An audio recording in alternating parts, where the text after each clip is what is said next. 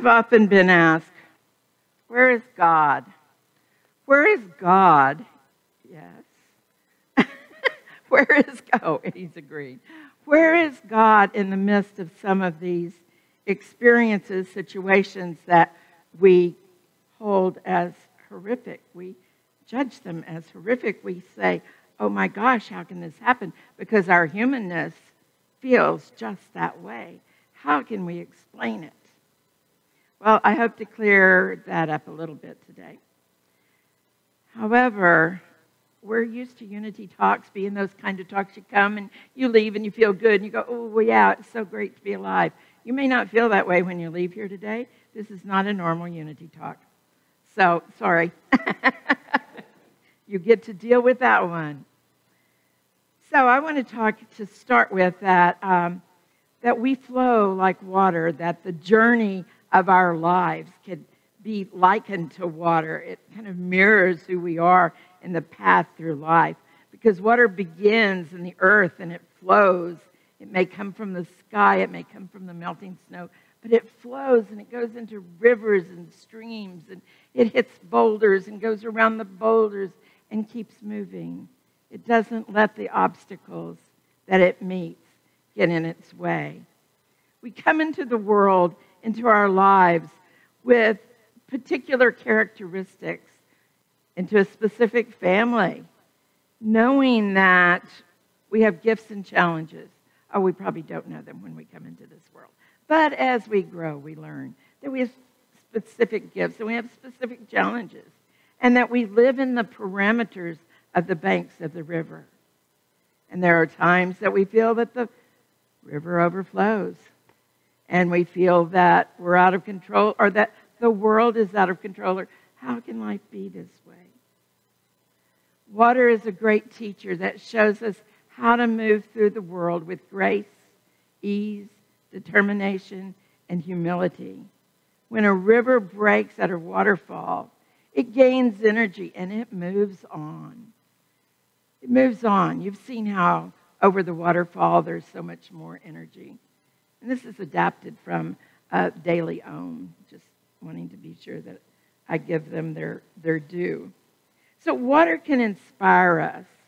It can inspire us not to become rigid or cling to fear, but to move. Water is brave and it doesn't waste time with fear. Now, I know we have fear in our humanness. We fear what is, what might be. We fear, is somebody going to love us, not love us? Are we going to have enough, not have enough? We have those fears, right? But water doesn't worry about that. It just moves. And even if there's a hole, the water just fills it. So we can learn from water, realizing that water doesn't hold back. It just makes this flow. And as it flows, it eventually gets to a place that it reaches out, it spreads out, it moves into an ocean, a larger body of water, a lake. It moves into greater fullness, just as we have the opportunity, as we come across life, to move and to expand and to join the larger body of human consciousness. So we know that there is one presence and one power. That's one of the basic unity beliefs, is it not? Do you believe that? Is that what's called us to be here? Because so many of our more traditional spiritual paths say that there's good and there's evil and that there's separation. But in unity, we say we're all one. It's all together. We're there together. So how do we reconcile when there are problems, situations that we consider problems in the world? How do we respond? Do we lose our identity? Do we lose control? Do we forget who we really are? Do we forget to move into something bigger? Or do we try our best to follow the lead of the water, to join into something greater? So Charles Fillmore, in his writings and his talks, metaphysically explains water. And he says that water is that place of emotions. It's a place of weakness. It's also a place of strength. It's a place of cleansing. It's a place of renewal. So water is one of those complicated words that we can use in many ways. I'm talking about that water that empowers us, the living water of Christ. That living water that calls us up and gives us the energy to go on. We could let the undertow of water come and pull us down. But we're looking at that water that lifts us up. It takes us to the beautiful opening of the ocean of the moreness. So we can face the dark moments and run away from them, or we can simply expand. If we live without resistance to life, then we move forward, and yet so many people ask, how can this happen? And where is God? Where do these horrific events come from if there's only love? How are we going to reconcile this?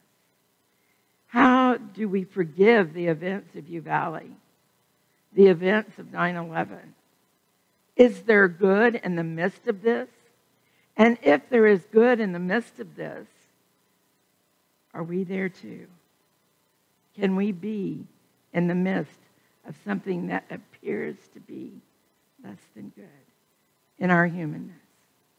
How do we reconcile this? Where is God? Where do we flow? So often in the world today, we talk about us and them, right? Us and them. Those people over there, these people over here. I am, da-da-da-da. They are. They are unloving. They are unaccepting. They are. No, they aren't. Because they are part of us, and we are part of them. As I said, this might feel a little unusual for the unity talk, but we're all one, folks, even with those that accomplish things that we feel is difficult.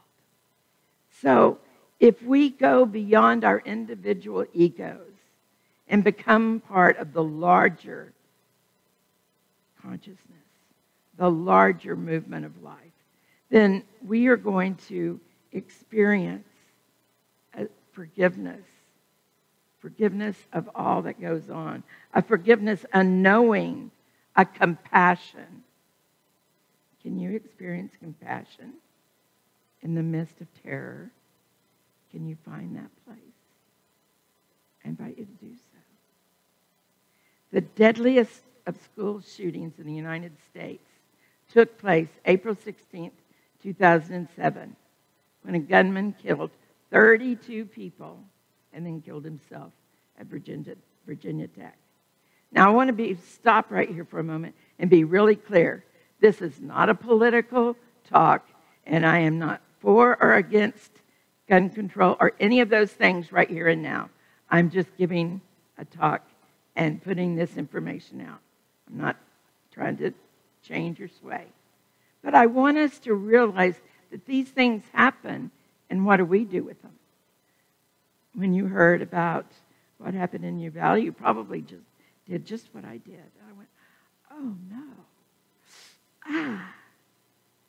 Do you think that helps the situation? Are we coming above the situation when we dive down into that place of grief and despair? I'm not saying we don't have it. I'm not saying not to feel it. Hear me well.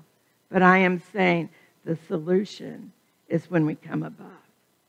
The solution is when we turn away from what appears to be so painful and we turn to God.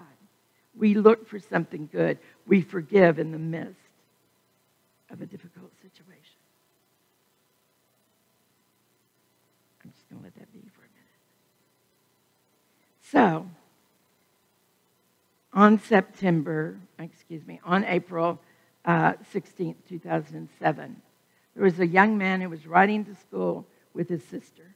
His sister was a little older. She was very bright and always very happy and joyful and just had a good outlook on life. But as they rode to school, he got into the car late because he was messing with his hair. And then he and his sister got into a discussion about what radio station they would listen to. So by the time they got to school, it was looking like they were arguing. And he got out of the car and he slammed the door. And that was the last time he spoke to his sister because he was in Columbine. And he goes in, and at lunch he decides to study. He's a good kid. He goes in to study in the library. And teachers run in and tell him to get under the table. And he does, along with his two best friends. And the gunmen come in. And the one looks around as if he's God and decides who's going to live and who's going to die. And he shoots people. And the young man is sitting there in total fear, praying to God. He is praying to God. His focus is on God. I want you to hear this. He's focused on God. And suddenly, he hears that he is to get up and leave, crawl out from under that table, and leave the room. And he does. And he realizes that the gunmen have left. And so he grabs all the people that are in there, or alerts all the people that are in there, and they run out. And I believe that there were 12 other kids along with him that escaped this gunman, who then came back into the cafeteria and killed the rest of the kids. As you can imagine, this young man was pretty devastated by this experience. He and his sister were close. He couldn't believe his last conversation with his sister was arguing. And he wanted to forgive, and he knew that he was to forgive. He recognized that forgiveness is giving up the false for something true, erasing error. But he was devastated. So here's a picture of the two of them. Kind of moving ahead there. So after 2 years, when he was this whole time very distraught, the church that his sister was involved with called and asked if he would go on a mission trip to Africa, because his sister was supposed to be doing that year. And so he said yes. And he went, and he did not find that place of love and joy when he got there. It was hard for him. And he was walking around the streets going, why, as many of us would be. And a man came up to him and said, son, what's wrong with you? And the young man told him. And he told him everything. And the man listened. He just listened to every word, every feeling, every emotion. And he said, I understand. 17 of my family members were killed in a massacre. I understand. He said, but let me tell you something. If you forgive, it is like setting a prisoner free and finding out that you were the prisoner. You know, I think it's like unforgiveness is drinking poison and expecting the other person to die. But this is setting ourselves free when we do our forgiveness work. So this man said that to him, and he got it. And he took it home, and he said upon arriving, everybody in his family knew that he was different. He made a decision in that moment to take something that had been horrific, horrible, nasty, and very life-changing, to turn it into something good. His sister had written an essay, and she said that she wanted to be a chain reaction of good. I just love that. She wanted to be a chain reaction of good in the world. Do you? Are you willing, in the midst of all that's going on, to be the chain reaction of good? I hope so. So, he comes back. They're different. He's working on this. He talks to his dad. They decide to start a nonprofit called Rachel's, Rachel's Challenge, that's right. Rachel's Challenge. So they established this nonprofit, and he begins going around to schools to speak about what young people can do if they're feeling angry, if they're feeling excluded, what they can do to stop gun and violence. He went around to schools. He talked to millions of kids, sharing what could be done. He wanted to make a difference. He wanted to bring joy. He wanted to be a beacon of joy. He said, I had 2 friends that were killed, and I lost my sister.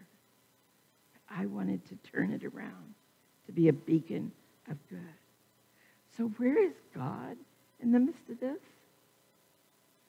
It's right here in your heart. When you make that decision, and again, I'm not saying don't feel your feelings, but I'm saying you get to choose. There are things we can do. There are ways that we can get involved. If you watch the news and get down and go, whoa, whoa, whoa, I invite you to let it be a call to prayer. That's what the news is when it's so hard to hear. It's a call to prayer. We don't have to stay there. We can look for the good. We can be grateful. We can stop complaining about those things that we complain about all the time. You know those little things? How many of you complain about the heat? We can stop complaining about the heat. That's a negative energy that we're bringing into the human consciousness. Do we want to do that? Or do we want to lift our world to a higher consciousness, to a greater understanding of who we are as expressions of God? You see, this sounds like a tough lesson, but this is just us finding God. So when do you last remember our country coming together with the greatest of energy? 9/11. We came together, didn't we? We pulled together as we seldom pull together. In the midst of difficult things, we pull together. Is that a call to God? Is this the only way God can get our attention? Maybe. And maybe it's for us to come above, to lift ourselves so we don't have to have these horrible situations that we experience. So I ask, what would God do? What would Jesus do? What would Jesus do in the midst of this? Would he not find love? Would he not find love? So we get to forgive ourselves and to forgive others. And it can be a real challenge to our humanity. But it's not to say that we can't do it. So through Rachel's challenge, 26 million students have been present to his presentations. Rachel, he says, inspired millions to start a chain reaction of kindness and compassion. Compassion. Wow, that's a big one for us. At the end of the day, if we can find something to be thankful for, we can start to change who we are, and we can start to change the consciousness of our world. And Scott wasn't the only person that did this. We also have Sandy Hook Promise.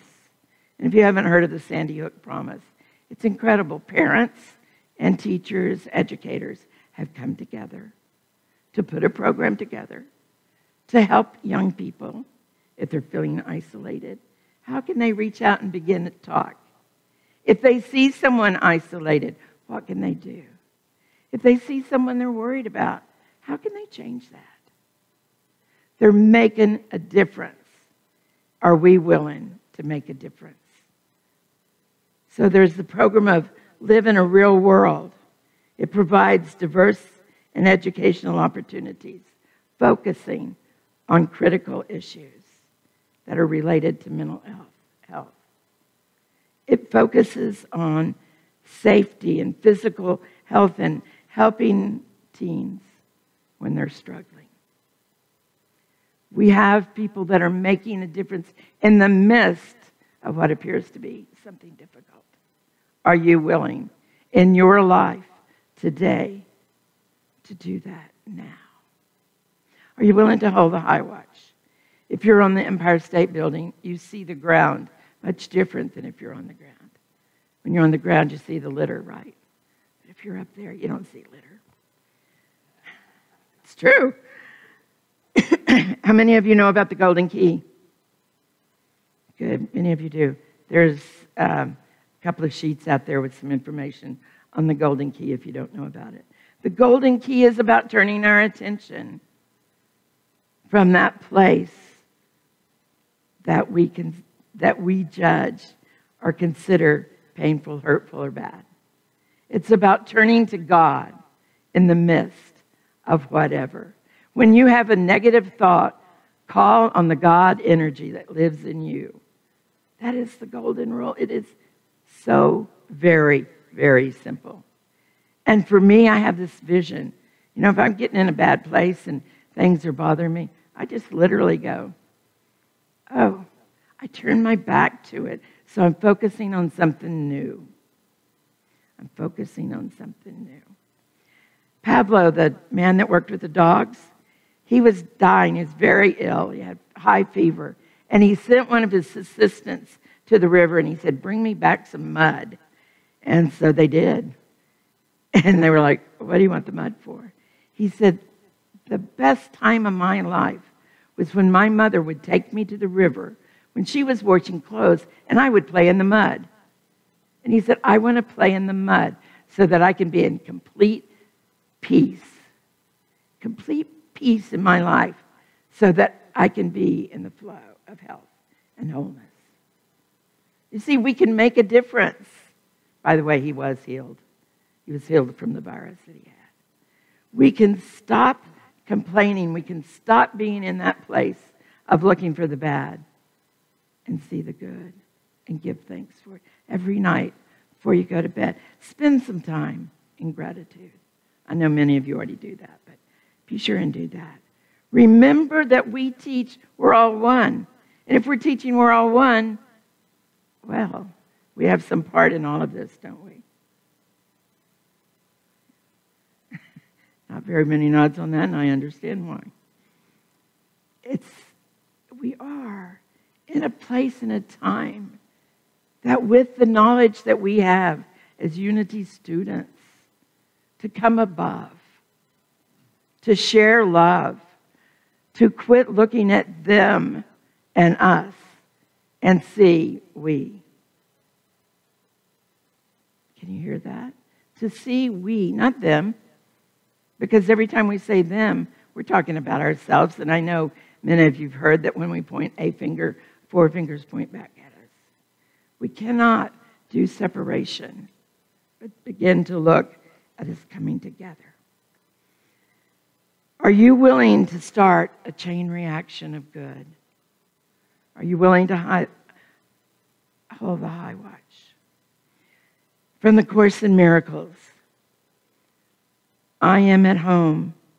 Fear is a stranger here. There is no home that can shelter love and fear. They cannot coexist.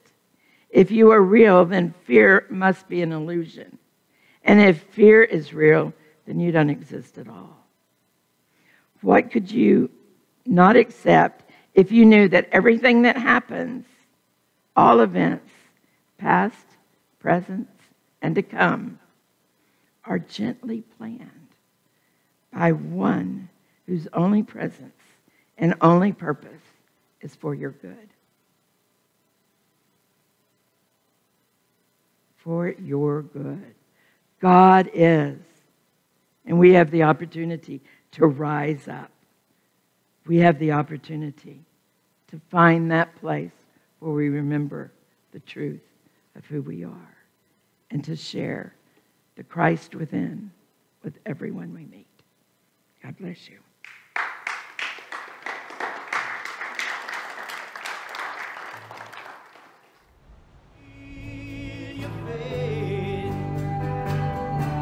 step out on the water, release your faith. Every step is stronger. Step out on the water.